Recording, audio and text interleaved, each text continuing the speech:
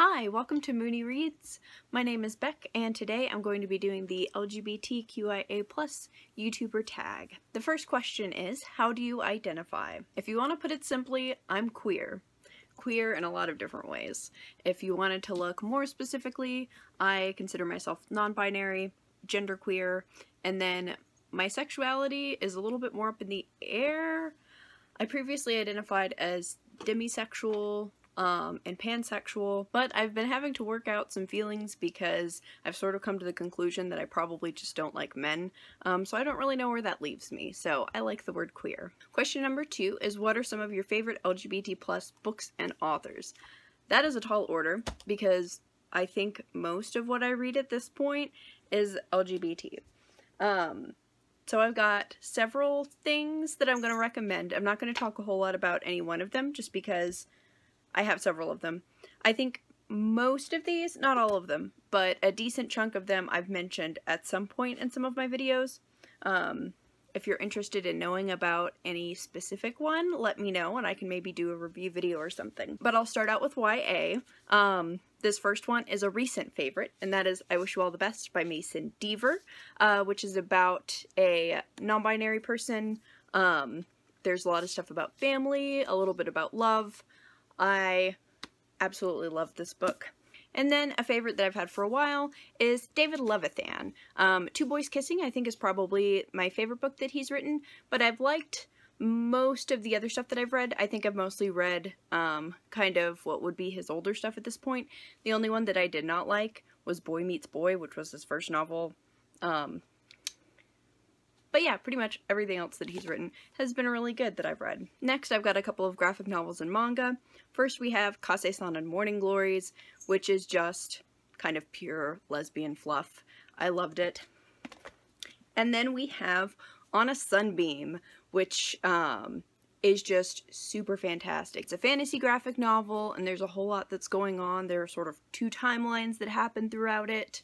There are so many great characters. Everybody in this is queer.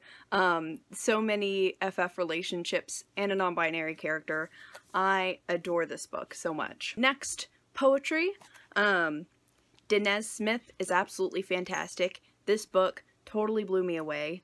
Don't Call Us Dead. The next two poets that I have on my list I've been reading or following for a while. The first is Andrea Gibson, who I've talked about a number of times on this channel. I absolutely adore them.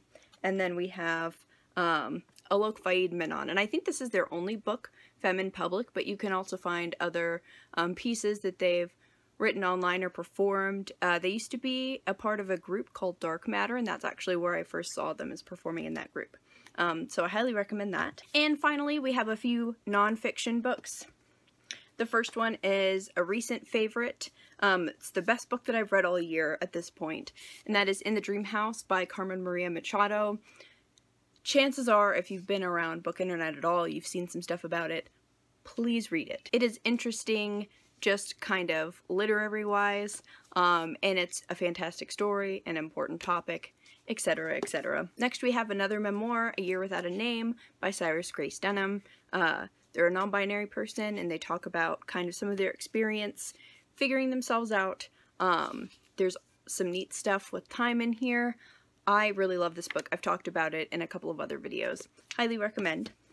And then Sorted by Jackson Bird. Again, this is another memoir. It is a really good and engaging memoir, and really good if you aren't super familiar with trans-related things, because he puts in a whole lot of different informational bits throughout his story.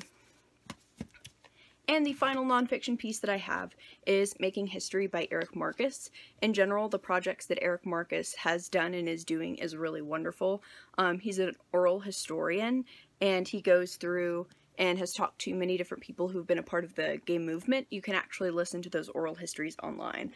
And that's just an absolutely important project. Question number 3 is, how often do you talk about LGBT+ books on your channel? And what videos do you recommend people starting with if they're looking for LGBT content? I would say at this point, all of my videos probably have LGBT books in them. At the very least, most of them do. I don't think that every single video that I'll ever make is only LGBT, but I do think that the vast majority of the videos that I put out will mention LGBT content in some capacity. so far as what videos you could start with. If you're interested in fiction, I would say that you could start with the If You Have Read The Symptoms of Being Human video. Even if you haven't read Symptoms of Being Human, I still have a lot of recommendations on there that you would like if you're interested in LGBT books. Symptoms of Being Human is not an Own Voices novel, but the rest of the books that I mentioned in that are. Another good option if you're interested in fiction would be my Reading Gay Manga for the First Time video. If you're more interested in nonfiction, I would say that you could start with the Topical Book Recs video that I have on trans and non-binary books. Question number 4. Who are your favorite LGBT YouTubers? This is a little bit difficult because I think that most of the YouTubers that I watch regularly are LGBT. Not every single booktuber that I watch, but the vast majority of them, just because that's sort of how I found BookTube to begin with. But a few in particular that I can think of, Bowties and Books is really great, and so is Problems of a Book Nerd. Sage Reads has a lot of trans and non-binary recommendations that are really good. Brianna's Library has a lot of great stuff on nonfiction, and Ode to Books is a channel that I've really enjoyed watching recently. Question number 5 is, when was the first time you encountered an LGBT character in fiction? And this was actually a really hard question. I had to sit and think for a while. And honestly, I think that the first time that I ever saw a gay character in fiction was through fan fiction. And that might sort of sound weird at first, but honestly, it's not super uncommon. With some of the research that I did on LGBT people, most of the people that I interviewed were in fandoms in some capacity, and for a lot of them, fan fiction was one of the first times that they saw LGBT people, or certainly the first time that they saw LGBT people represented in a positive way.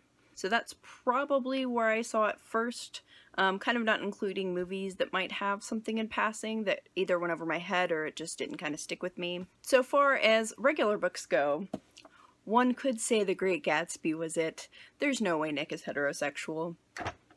But since that's not technically canon, I'm gonna have to go with the House of Night series. The first book is marked. She has a gay best friend, Damien. It's pretty stereotypically gay. Pretty gay BFF.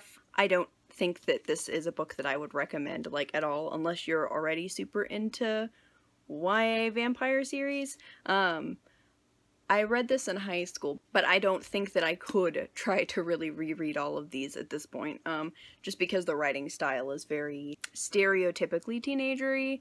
But who knows, maybe nostalgia would be enough to pull me through. I don't know, but I'm probably not going to test that anytime soon. The final question, question number 5. Anything else you want to add, and who do you tag? I wanted to add a few books that are on my TBR that I think that other people should look into as well. I think it's really important that we read LGBT content from diverse LGBT people. I don't really have a whole lot of LGBT general fiction.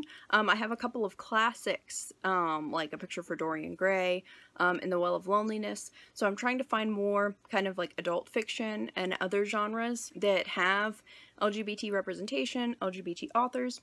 So one of the books on my TBR is Nevada by Imogen Binnie, and this is the story of a punk trans woman. I'm pretty excited to read that. Another book that's on my TBR is a poetry book, How to Cure a Ghost by Fariha Roisin. This book is by a queer Muslim person.